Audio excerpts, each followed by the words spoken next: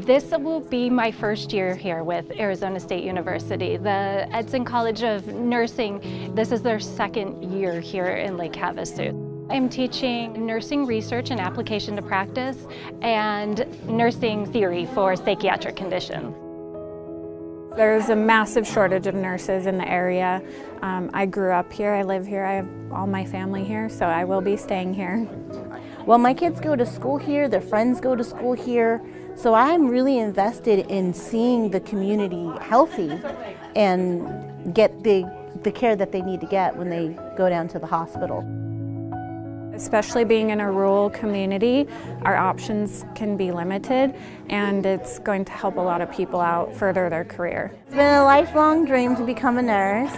I worked as a CNA back in 2004, and then I had kids in 2010, so I'm finally getting back into the business. I think there's a dual benefit. Having ASU in the community offers the opportunity for residents of Lake Havasu City to attend baccalaureate level classes and acquire a BSN, as well as it also brings students from other areas to the community that may be recruited by local hospitals and stay.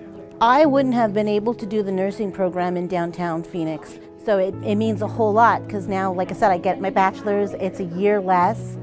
The options are limited in our small town, and our town is growing. It's literally everything to me because I wouldn't be able to do it without this program. It allows us to meet the students where they're at. It's a lot better for the students because there's a much better academic and family life balance, work-life balance. It offers a lot of students opportunities that they might not have otherwise.